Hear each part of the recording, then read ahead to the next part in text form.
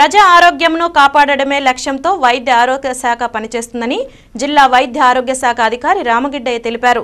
ఇందుకోసం జిల్లా వ్యాప్తంగా స్వచ్ఛ హీ సేవ కార్యక్రమం నిర్వహిస్తున్నామని, జిల్లాను పరిశుభ్రంగా ఉంచడానికి ప్రత్యేక చర్యలు చేపడుతున్నామని ఆయన పేర్కొన్నారు.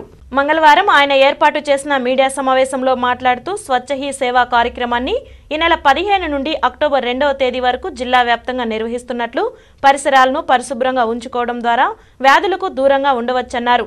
ఇందుకోసం ప్రతి ఒక్కరూ వ్యక్తిగత పరిశుభ్రతను పాటించాలన్నారు. పరిసరాలను శుభ్రంగా ఉంచుకోకపోవడం ద్వారా దోమలు వ్యాప్తి చెంది రోగాల బారిన పడుతున్నారని పేర్కొన్నారు. వర్షాకాలం వలన దోమలు వ్యాప్తి చెంది మలేరియా, డెంగ్యూ, డయేరియా తదితర రోగాలు వస్తాయని పేర్కొన్నారు. ప్రతి మండల పరిధిలోని వైద్య సిబ్బంది గ్రామాలకు వెళ్లి తగిన సూచనలు, సలహాలు ఇచ్చే విధంగా చర్యలు తీసుకున్నామని అన్నారు. ఈ మీడియా సమావేశంలో జిల్లా మలేరియా అధికారిని హుస్సేనమ్మ పాల్గొన్నారు. పొల్యూషన్ అనేది బాగా తగ్గిపోతుంది. ఎప్పుడైతే పొల్యూషన్ అనేది తగ్గిపోతే రోగాలు కూడా చాలా మటుకు రాకుండా ఉంటాయి.